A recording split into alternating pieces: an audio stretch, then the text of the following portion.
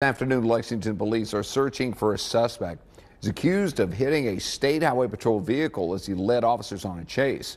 Police say Jonathan Dillon was driving a U-Haul truck. Officers tried to stop him on South Main at Fowler Avenue just before 5 yesterday evening. Investigators say they were trying to pull him over for outstanding felony warrants.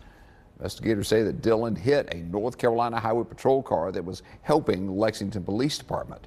Chase lasted for 24 miles. Then Dillon crashed into a tree at Riverview Road Extension and ran. Anyone with information on his whereabouts, give Lexington Crime Stoppers a call.